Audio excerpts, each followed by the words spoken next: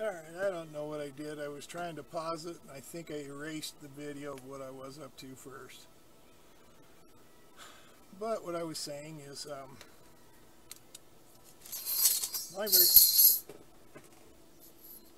my very first turnout I built with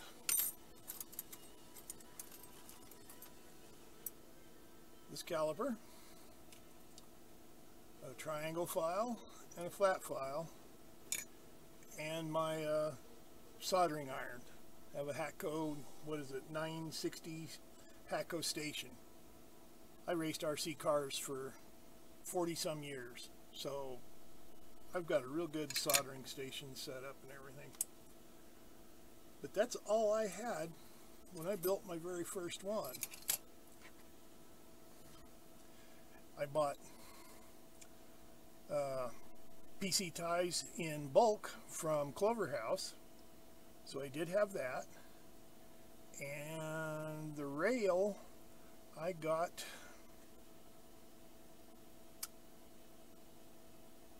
I think I got that from Clover House too. I can't remember for sure. So I did order some nice stuff, but this is it.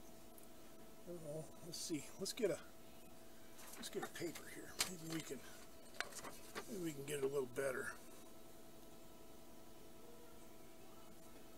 As you can see, I used the Dremel wheel to cut my gaps because I didn't have a saw.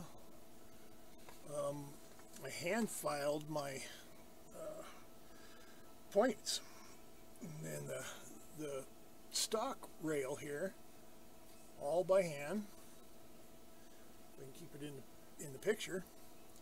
And as you can see, I didn't know what I was doing, so I done it too deep and everything. But the important part is that it does switch. Cars do roll over it. Yes, with that big of a gap, there is a small bump that I can feel now, that I know now that I've built a few. But,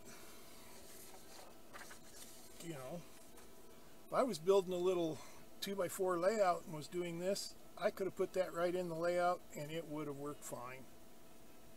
And that's the first turnout I built 13 years ago.